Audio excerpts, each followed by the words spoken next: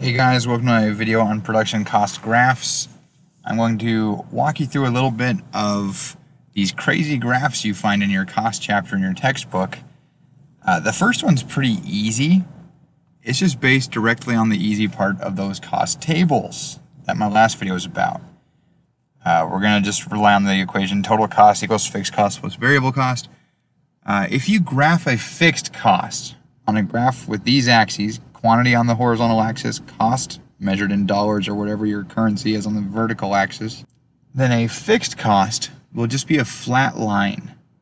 No matter what the quantity, it will always be the same cost. So fixed cost just looks like that. It's done. Variable cost, however, variable cost was always messier. It changes with quantity. Now we often give it this S shape to match our assumptions about marginal product of labor. Remember when we went through the tables, we had that first portion where there was increasing marginal product of labor and decreasing marginal cost, and then there was decreasing marginal product of labor and increasing marginal cost.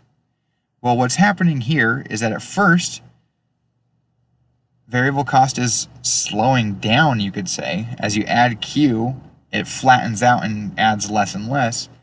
And then after a certain point, when you add Q, it starts adding more and more and more cost. So we often give this S shape just to match what we had said before about the marginal product of labor.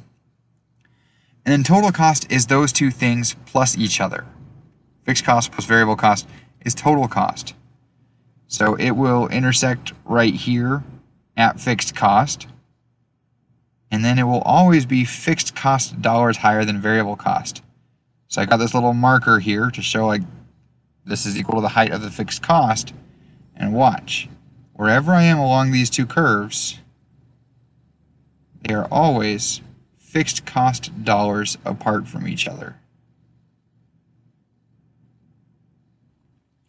Now what happens next? Because we don't actually use this graph very often. What we use instead is this crazy mess over here. And I just want to help to explain a little bit of what's going on in it. It looks a lot scarier than it actually is. So, our marginal cost line usually has some kind of a U shape. And that, again, is because of what we've assumed about the marginal product of labor. First increasing, then decreasing. So at first, marginal cost is going down, and then it's going up. The average costs are just these curves divided by Q. And so if you divide a flat number by quantity, then the higher the quantity goes, the smaller it'll be. And so the fixed cost starts high because you're dividing by something near zero, and then goes down, down, down, down, down, down, down forever, never actually touching zero, but getting infinitely close to it as Q rises. The variable cost and total cost, however, when you divide these by Q, when you divide by small numbers, these numbers can blow up, and so these numbers often come from off the graph. But then, as you increase Q, the average will be falling, until over here when the costs rise so fast that it overwhelms the dividing by Q. And so we'll often get this average total cost curve that's also U-shaped. Now one thing worth mentioning, and I'm going to draw this because that graph was scary looking with all the hash marks and everything else.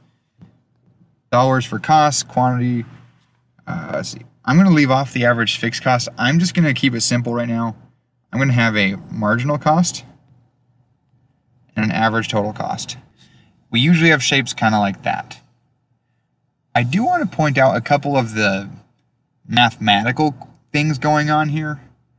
One thing that might help you at some point is that marginal cost intersects average total cost at the lowest average total cost.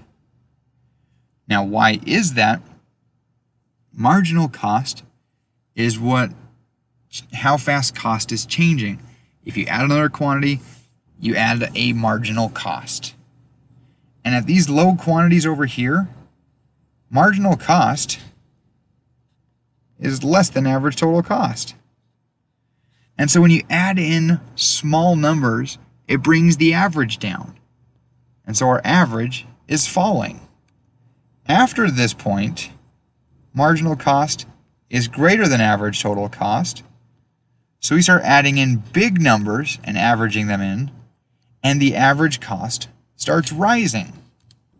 I can make the exact same argument about average variable cost. Marginal cost will intersect with it at the bottom. You know, I think that about covers it. It's kind of a scary looking graph, so I give it its own video, but really, it's just an application, it's just a depiction of the tables we've already been solving for. So it's kind of hard to keep track of it all, but if you just trace the lines and keep attention, like this is the average total cost line, there it is. This intersection here, the marginal cost, that's the lowest the average total cost is ever going to be. And whatever else you want to look at on here. So we're going to use these graphs a lot in the coming weeks to talk about perfect competition, to talk about monopoly, to compare the two. It's going to be fun, you guys. So I hope it's helpful to you to see it. If not, too bad. Thanks for watching. Happy econing.